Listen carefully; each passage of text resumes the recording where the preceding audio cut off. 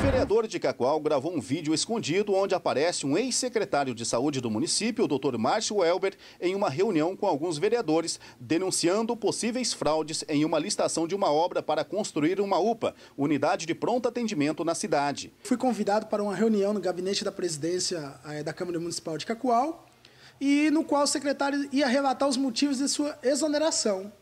E a gente eu gravei essa reunião, e lá nós tivemos acesso a relatos no qual ele aponta como funciona o processo de corrupção dentro da prefeitura. Aqui o ex-secretário aparece no vídeo falando ao celular com uma pessoa, dizendo que já havia dito que não iria assinar o processo da UPA porque teria algo de errado. Falei com eles que eu não ia assinar o processo da UPA, falei para eles que tinha rolo, mas não adianta, eles querem que eu assine o rolo na marra. Eu não assino. Viu?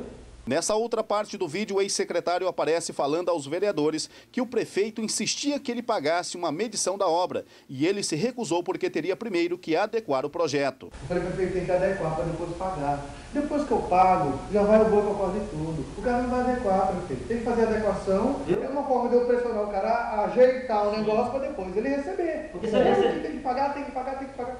Prefeito, eu não pago, eu não posso pagar, cacete. O ex-secretário ainda cita o nome de Gilberto, o Gigi, como sendo lobista. Ele diz que essa pessoa é contratada só para fazer as transações. O Gilberto é lobby, é lobista. Ele que vai na empresa, faz o rolo, vem, pega o dinheiro, dá na mão da Ivone, dá na mão do Zé Carlos. Ele que vai em Brasília, faz o lobby. Ele tá ali? Não, até Porto Velho. Mas ele trabalha aqui?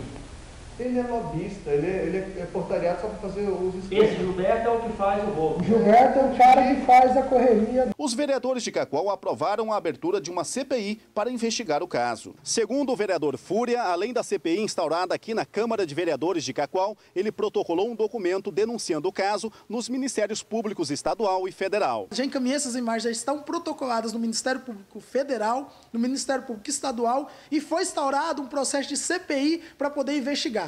Nós procuramos o prefeito do município de Cacoal para se pronunciar sobre o assunto. Franco Vialeto nos recebeu em seu gabinete e disse que está à disposição da CPI ou outro órgão público que queira maiores informações. E disse ainda que o Gilberto, o Gigi citado no vídeo, é apenas seu assessor pessoal. Eu já mandei colocar todo o projeto aqui, são 4 volumes, estão à disposição da comissão. Eu fico muito contente que possa averiguar para tirar qualquer dúvida. E por isso eu te agradeço também de fazer esta pergunta, porque, olha, não tem absolutamente nada. Eu fico muito, muito contente que faça esta CPI.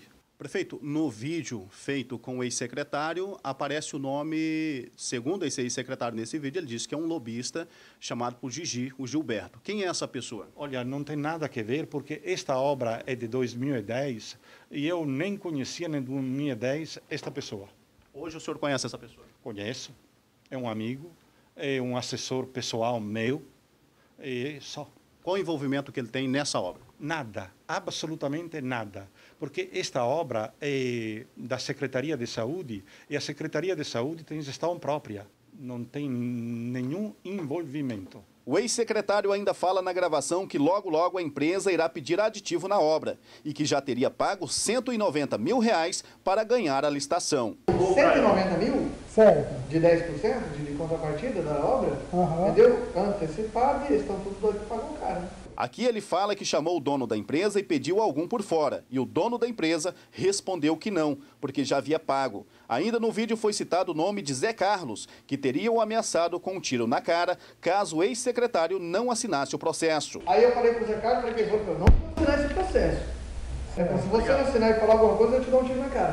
Quem falou? Zé Carlos. Zé Carlos falou isso? Zé Carlos ameaçou de morte. Zé Carlos, citado no vídeo, é o procurador-geral do município de Cacoal, senhor José Carlos dos Reis, o qual o ex-secretário Dr. Márcio Welber registrou ocorrência contra ele na Delegacia de Polícia Civil e depois retirou a queixa. Procuramos o proprietário da empresa Esfinge Obras e Serviço Limitada para falar sobre o assunto. Ele nos recebeu de forma muito cordial em seu escritório e disse que irá se pronunciar somente depois que for informado oficialmente sobre a denúncia. Em Cacoal já foi trocado de secretário de saúde mais de 12 vezes na gestão do atual prefeito. Já trocou de secretário mais de 12 vezes.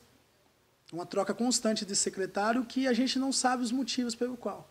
Começa a se fazer um bom trabalho, começa a se desenrolar e aí tiram o secretário, trocam o secretário, sempre a mesma coisa. Até o momento já foram feitas 4 licitações dessa obra de construção da UPA, por haver irregularidades nas anteriores. E segundo o prefeito, o último secretário de saúde foi demitido por desobediência. Eu tinha pedido a ele de fazer o pagamento desta medição. Pedi 3 vezes.